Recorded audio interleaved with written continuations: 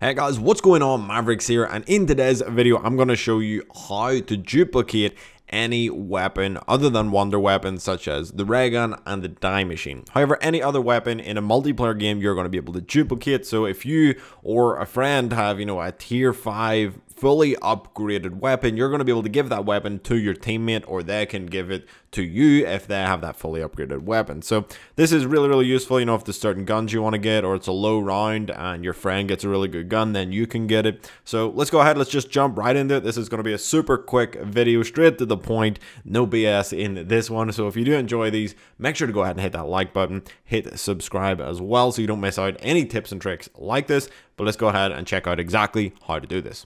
So all you want to do is come down to the armor stand right here, and essentially either you or your teammate are going to go up to the armor stand and re-roll the attachments on your weapon. So you can see here my teammate is going up and they're about to re-roll their attachments on their weapon, and I'm just sitting here and I'm spamming the square button, and you can see right there I got their weapon and they also still have it. So I'm just going to keep repeating this clip a couple of times here so you can see it again, but literally just spam the square button standing beside your teammate as they re-roll the weapon, and you're going to get their exact weapon. So you can see here they have the AK-47 right there, they got a new one with new attachments, and then I was able to also get that same weapon. Obviously in this example the weapons are not great, but you can go ahead and do this with fully pack-a-punch weapons. Previously, just prior to this clip, I went ahead and I got her full LMG right there, but in this one we're just getting the AK. So you can go ahead, you can give your weapons to your friends. You just need to go in there, re-roll the attachment, and have them spam square or whatever the button is on your platform.